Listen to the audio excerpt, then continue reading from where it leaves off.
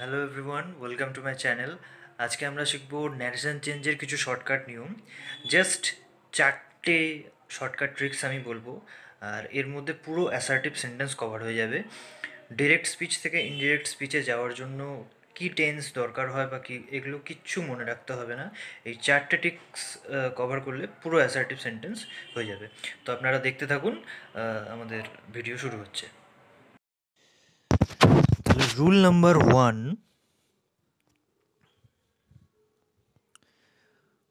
1 equal to 2 equal to had 3।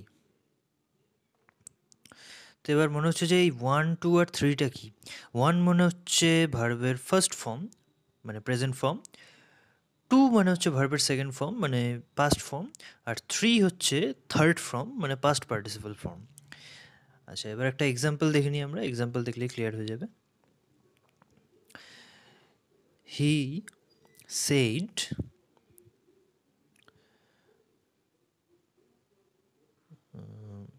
comma inverted comma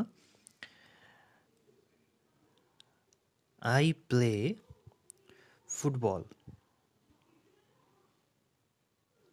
আচ্ছা, তাহলে এবার এখানে প্লেটা হচ্ছে ভার্বের 1 নম্বর ফর্ম। তাহলে আমরা এখানে দেখতে পাচ্ছি যে 1 হলে 2 হয় মানে ভার্বের সেকেন্ড ফর্ম হবে। তাহলে অ্যান্সারটাও দেখে নিই। আচ্ছা, হি সেইড থাকলে হি সেইড দ্যাট হয়, এটা আমরা সবাই জানি। তাহলে আমরা লিখে নিই যে হি সেইড দ্যাট। আর আইটা এখানে চেঞ্জ হয়ে হি হয়ে যাবে কারণ এখানে হি আছে, তাহলে আইটা চেঞ্জ হয়ে হি হচ্ছে।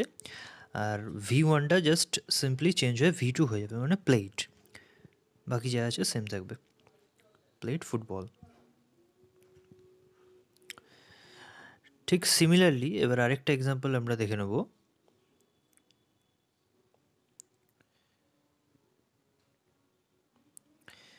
হি সেইড কমা দিয়ে ইনভার্টেড কমা আই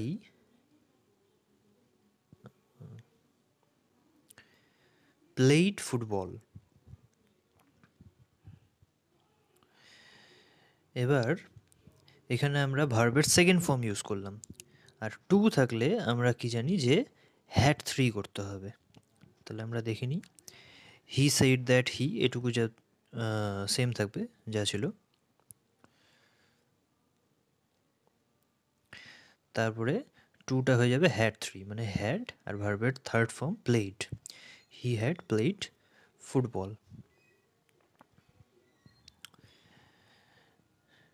এটা হলো আমাদের রুল নাম্বার 1।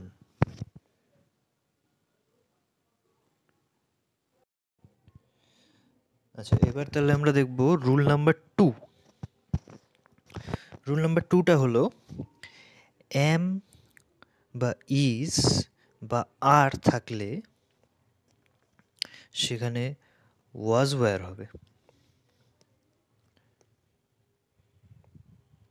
এবং ওয়াজ ওয়্যার যদি থাকে তাহলে সেই ওয়াজ ওয়্যারের জায়গায় আমাদেরকে লিখতে হবে হ্যাড বিন। সেটা ওয়াজ থাকুক বা ওয়্যার থাকুক, দুক্ষেত্রেই আমরা হ্যাড বিন লিখতে পারি। এই দুটো নিয়ম, এটা যেরকম ইনডিফিনিট টেন্সের ক্ষেত্রে ফলো হবে সেটা কন্টিনিউয়াস টেন্সের ক্ষেত্রেও ফলো হবে। এক্সাম্পলেই আমরা বুঝতে পারবো। এক্সাম্পল আমরা দেখে নিই। হি সেইড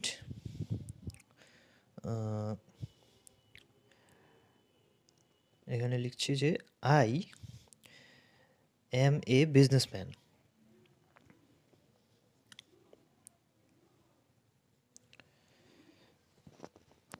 এবার আমরা দেখতে পাচ্ছি যে আমরা এখানে অ্যাম লিখেছি, তাহলে এখানে যেরকম হি সেইড দ্যাট, হি যেরকম আমরা শিখেছিলাম সেরকম আমরা লিখে নেব। তারপরে এখানে অ্যামের জায়গায় যেটা আমার নিয়ম যে অ্যাম ইজ আর থাকলে ওয়াজ ওয়্যার হয়, তো আমি সেখানে সিম্পলি একটা ওয়াজ লাগিয়ে দেবো। তারপরে বাকি যা আছে তাই, ওয়াজ এ বিজনেসম্যান। তো এটা তো গেল প্রেজেন্ট ইনডিফিনিট টেন্স কীভাবে করতে হয়। এবার এই সেম নিয়ম অ্যাপ্লাই করে আমরা প্রেজেন্ট কন্টিনিউয়াস টেন্সটাও দেখে নেব যে সেটা কীভাবে হয়। যেমন এক্সাম্পল হচ্ছে আই অ্যাম কুকিং রাইস। তাহলে এটা আমরা কিভাবে করব? ঠিক একই নিয়মে একইভাবে am এর জায়গায় আমরা was লাগাবো। তাহলে he said that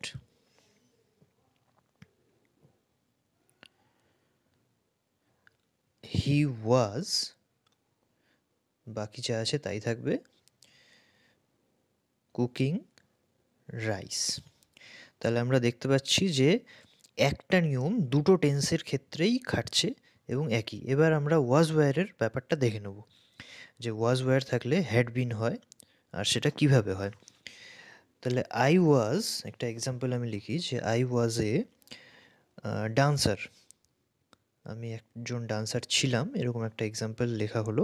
তো এবার ওয়াজ যদি থাকে সেখানে সিম্পলি ওয়াজের জায়গায় হ্যাড বিন করতে হবে, বাকি যা আছে সেম থাকবে। তাহলে হি সেইড দ্যাট, হি ওয়াজের জায়গায় আমি জাস্ট হ্যাড বিন লাগিয়ে দিলাম, হ্যাড বিন এ ডান্সার, বাকি যা আছে সেম থাকবে।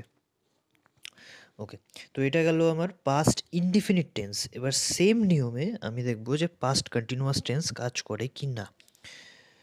দেখি, তাহলে আই ওয়াজ একটা আমি কন্টিনিউয়াস টেন্স লাগিয়ে দিলাম, ডুইং সামথিং। ওকে,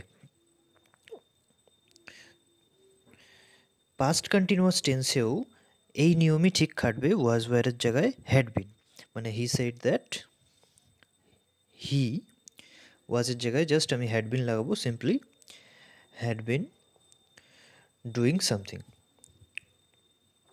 তো আমরা এখানে দেখতে পেলাম যে একই নিয়ম ইনডিফিনিট টেন্স এবং কন্টিনিউয়াস টেন্সের ক্ষেত্রে কীভাবে ইউজ করা যায়। এবার তাহলে আমরা দেখব রুল নাম্বার 3। রুল নাম্বার 3টা হচ্ছে হ্যাভ অথবা হ্যাজ যদি থাকে তাহলে সেখানে আমরা বসাবো হ্যাড। হ্যাভ বা হ্যাজ দুটো ক্ষেত্রেই আমরা হ্যাড বসাবো। এটা যেমন ইনডিফিনিট টেন্সের ক্ষেত্রে কাজ করবে সেরকমই পারফেক্ট টেন্সের ক্ষেত্রেও কাজ করবে। একটা এক্সাম্পল দেখে আমরা বুঝে নেব। He said I have a pen. এটা আমি একটা সিম্পল প্রেজেন্ট টেন্স লিখলাম বা একটা প্রেজেন্ট ইনডিফিনিট টেন্স লিখলাম। তো এখানে আমরা কি করব, যেখানে হ্যাভ আছে সেখানে আমি হ্যাড লাগিয়ে দেবো। আমরা যেভাবে হি সেইড দ্যাট হি লিখতাম সেভাবে লিখব। আমি এক্সাম্পলগুলো একই রকম দিচ্ছি সব জায়গায় যেন বুঝতে সুবিধা হয়। তো হ্যাভের জায়গায় আমি হ্যাড বসাবো, তারপরে যা আছে তাই, এ পেন, ব্যাস হয়ে গেল। এবার এটা ইনডিফিনিট টেন্স গেল। এবার দেখিনি যে পারফেক্ট টেন্সেও এই আমার নিয়ম কাজ করবে কি না। তো পারফেক্ট টেন্সে একটা আমি এক্সাম্পল লিখছি যে I have written a letter. এটারও ঠিক একইভাবে যেখানে হ্যাভ লেখা আছে সেখানে জাস্ট সিম্পলি হ্যাভটাকে সরিয়ে আমাকে হ্যাড লাগাতে হবে। তাহলে দেখে নিই কীভাবে লিখব। He said that he had written a letter, ব্যাস।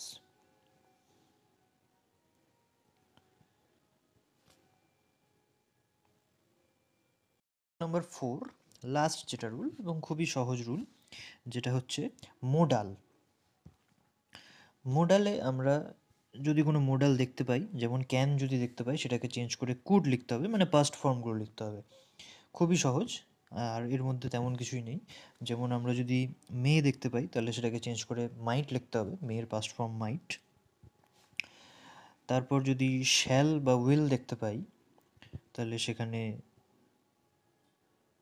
উড লিখতে হবে। এই হচ্ছে নিয়ম, আর বাকি বাদ আর কিছু চেঞ্জ হবে না। তো একটা আমরা এক্সাম্পল দেখে নেব। এক্সাম্পল দেখলেই আমাদের ক্লিয়ার হয়ে যাবে যে হি সেইড, কমা দিয়ে ইনভার্টেড কমা, আই উইল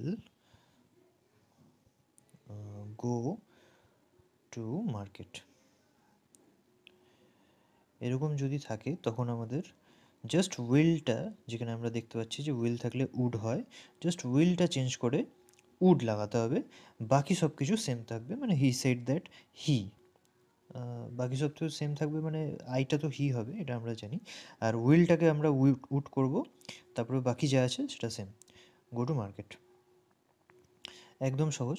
এবার এই উইলের জায়গায় যদি ক্যান থাকতো তাহলে আমরা কুড করতাম, যদি উইলের জায়গায় মে থাকতো আমরা মাইট করতাম। ব্যাস, এটা এরকমই। এর মধ্যে আর বিশেষ কিছু নেই তেমন।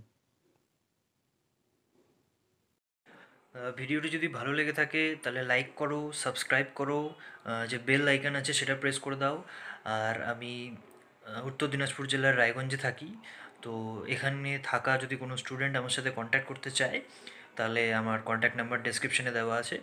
তো thank you for watching the video.